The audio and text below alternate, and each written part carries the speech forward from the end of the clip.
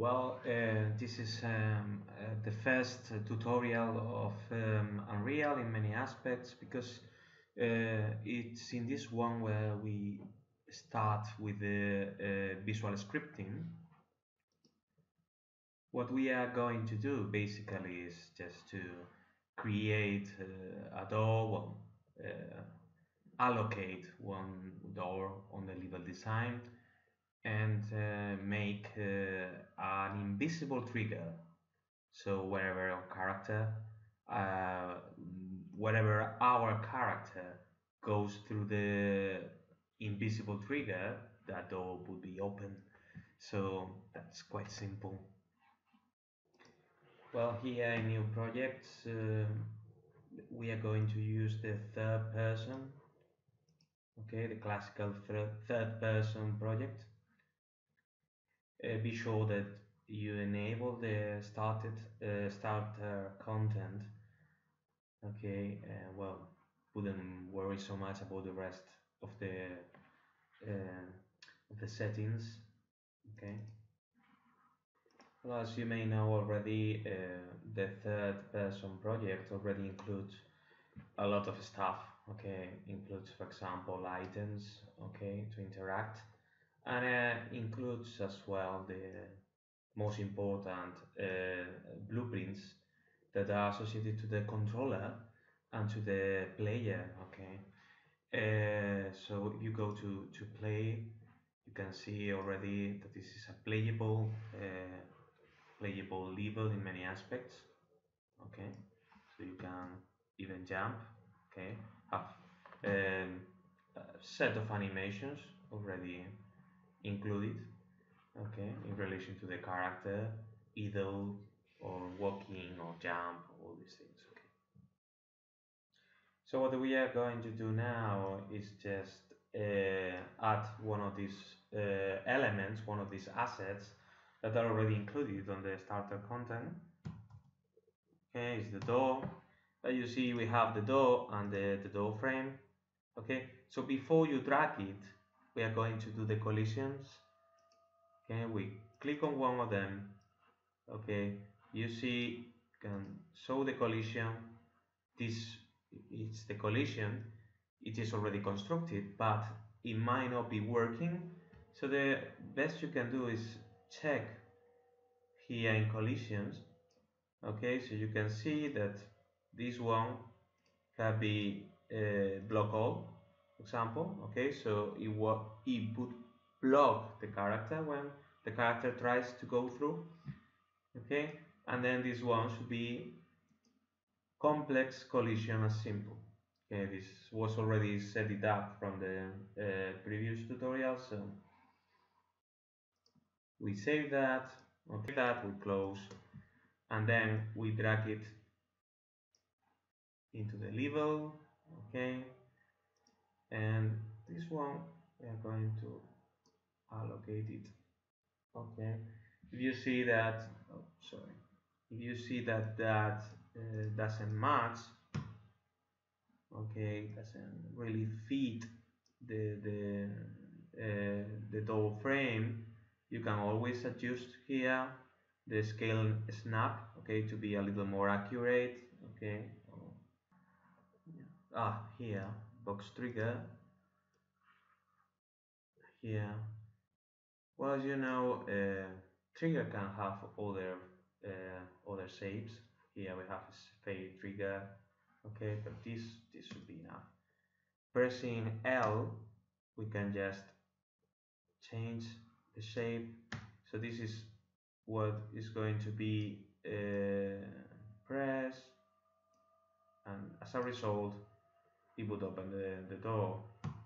Okay, we don't really want to do it much larger than the door itself, because obviously we want that to be open just when we are close to the door. Okay, that should be enough. So now is when we add the animation of the door. The animation is through the engine. So basically, we call it animation, but we are really referring to a visual scripting action, okay, an action that is order of the program through this visual scripting guide. Okay, so we just create.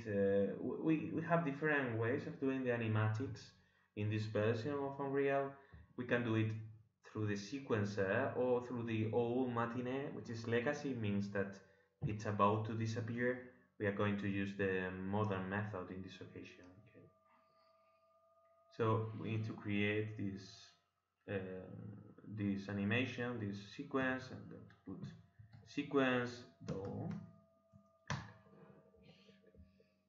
Okay. So this is the sequencer. In the sequencer, we can select actors. Okay. Remember that an actor can be anything. It can be a light. It could be a camera. This mannequin we have from Unreal. In this occasion, the actor is the door. Is the door who is going to be open when we press the right button, or when we collide with the trigger. So we need just to go here, select the door, okay, not the door frame, the door, and then here add actor to the sequence, and we see that the door is already selected. Okay, it's already shown here. Okay. So okay, so you have here the door. Okay, this is the frame 0. In the frame 0, I'm going to allocate, going to select this to add new keys. I'm going to add basically 3 new keys, although the only thing really we are going to move is the rotation. Okay, so after that we are going to now select, these are frames, so okay, depending on how long we do will be slower. Okay, so for example 6 frames should be enough. Okay, select this. It's important that you select here key O, okay, and this one. This way it will create keys every time we move the actors that are selected in the level screen. So now selecting this again L, okay, and we move that. Okay, we can do it more sophisticated. We could do that it opens but then, close a little, for example, this way. Okay, so okay, and we can yeah, so there is like more natural, or a little more natural. Okay, and you see that in the second 0 it doesn't do anything. Okay, so this should be the animation. We save that and we close. I'm just thinking that maybe it's interesting to know that it's a good idea to check the duration. Okay, so in this case this would be the movement. Okay, it might be better to just make this a little longer. Okay, this one. Oh, sorry.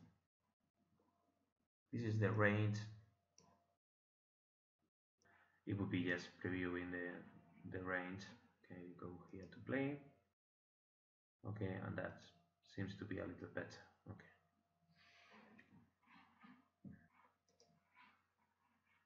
To go to the blueprint, open level blueprint. We open the level blueprint, and we are going to add the commands on the level here, sequence door. Okay, we can drag it and it creates a reference to that. Okay, so the next step, this way we select the trigger box here, but in this case, instead of creating a reference, we are going to add 2 actions that are begin overlap and end overlap. Okay, so begin or add-on actor begin overlap. Okay, so you see here it's already in relation to trigger box because trigger box is connected. Okay, the same way, and overlap and overlap. Okay, and on actor and overlap also in relation to trigger box. Okay, so what we want now is just to connect these nodes. It probably makes more sense if we allocate this here. Okay, and then we just need to drag it. Okay, and then play. We need to play through sequence player. Okay, that creates this target. That's perfectly fine. Okay, and then we are going to do it again because, well, this is playing the door. Okay, so the door opens when the actor is overlapping the trigger. But what happened when the actor stops overlapping the trigger? Maybe we want, or that is the case, just to make the door to be closed, and that is going to be very simple if we just put a play reverse. Okay, so we add play reverse also through sequence player, creates another target. Okay, the same reference. Okay, and now what we need to do is just to connect these items. Okay, so when it is overlap, place the door to be open. When the overlap stops, place the reverse.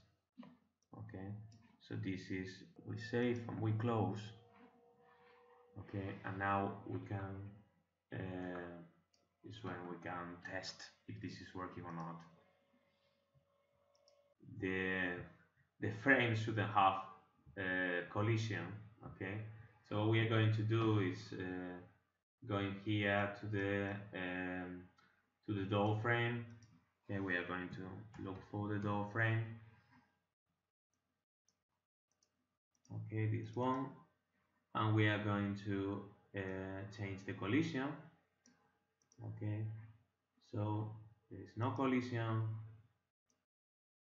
Okay, let's see if that fixes the problem.